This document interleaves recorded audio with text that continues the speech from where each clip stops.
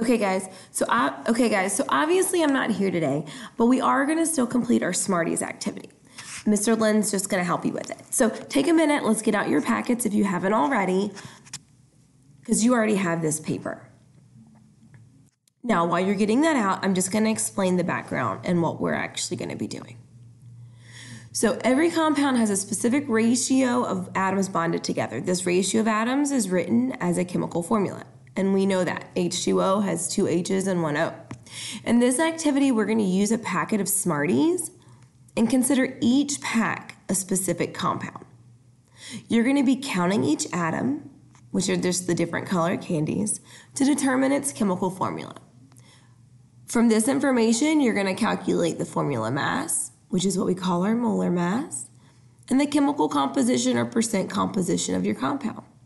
So the purpose of this activity is to simulate the construction of a chemical compound and its chemical formula, to determine the formula mass, also known as the molar mass of the compound, and to determine the percent composition of the compound, all things that we can do. So Mr. Lynn in just a minute is going to give you a packet of Smarties. Don't eat them yet. The first thing you're going to do when you have your pack of Smarties is count your number of each color, and you're going to enter it in the data table. So if we looked at a data table, okay, this is what we're looking at. So you're going to enter the number of reds, the number of oranges, the numbers of yellows, greens, purples, and whites. Now, I get your Smarties are going to be pastel. So you're just going to have to know that pink is red, light orange is orange, that kind of thing. So it says once you do that, you're going to determine the compound's chemical formula. You're going to use the first letter of the color as its element symbol, and we're going to consider the proper subscript. So let me explain to you what that means. Let's say we had 3 reds. So it would be R3. Let's say we had, I don't remember what color came next, yellows. Let's say we had 2 yellows, so it'd be Y2. Let's say we had 3 oranges. Oh gosh, wrong number. O3. And let's say that's all we had. Let's say we didn't have any whites and we didn't have any greens. Remember, if we don't have any of the element, we don't write it. So if we don't have any of the colors, it's simply not going to be written. Okay? So if this is all I had, if I only had these 8 elements, this would be my chemical formula.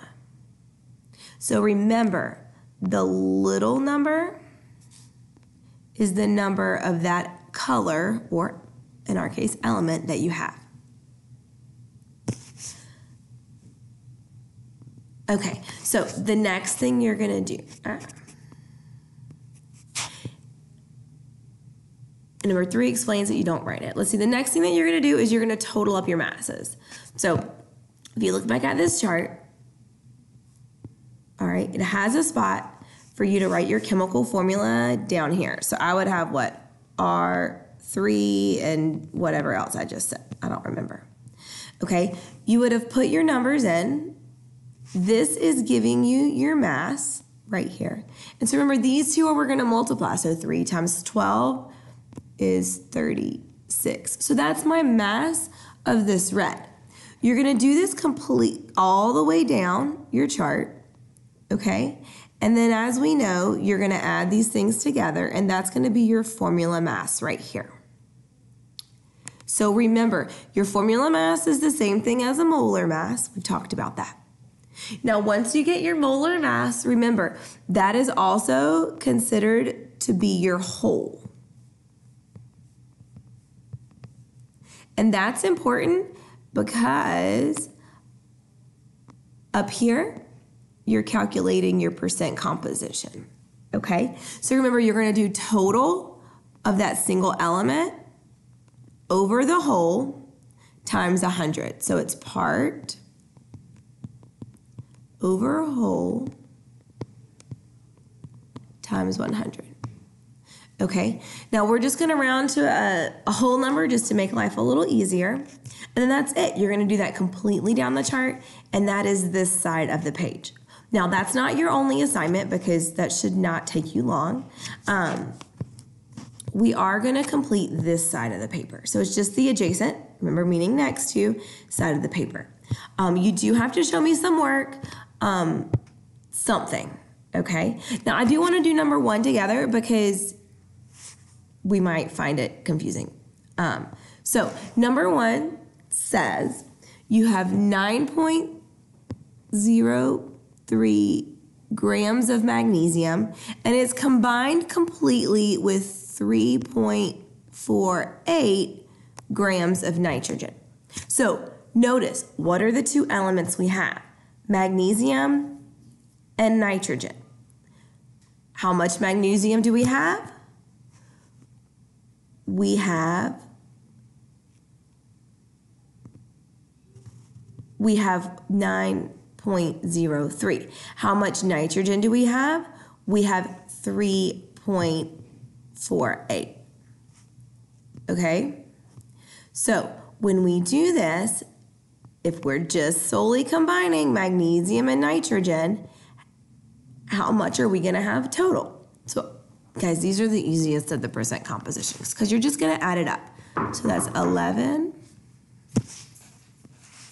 So as we add this together, let's see, we get 5, where's the pen? There we go. 5.12 grams. Are you with me? So 12.51 grams. And guys, remember, this is gonna be my whole because that's the mass of what we have together. So these are actually way easier because you don't have to look at the periodic table. So when I do my part for magnesium, okay, so the part of magnesium is 9.03 over the whole, which is 12.51. And remember, we're going to multiply it times 100. Okay, so hold on, let me get a calculator. All right, so 9.03 over 12.51 times 100 gives me 72.18 and some change. So remember, we're going to go to a whole number because it's easier with a percentage. So my answer is going to be 72%. Now, obviously, we know we're not done. Okay, so because we need to do nitrogen. Okay, so let me erase this over here so I have somewhere to write nitrogen.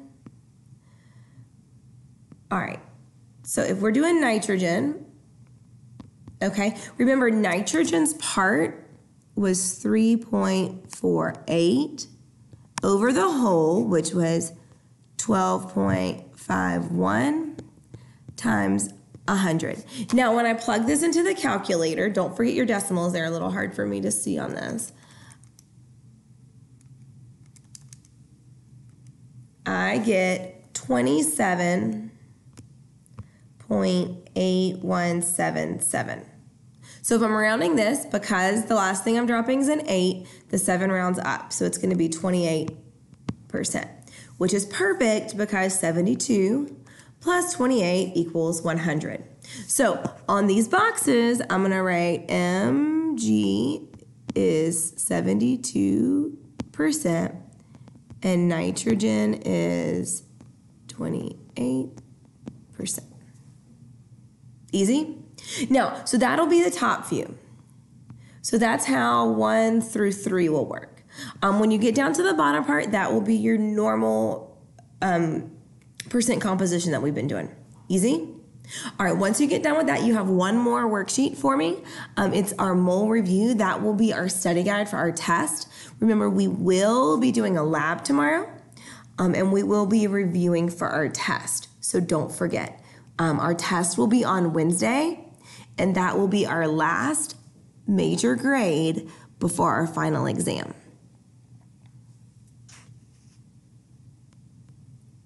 If you're my second block, don't forget, you have a research paper due for me tomorrow night. Be good, guys. All right, see you later. Bye.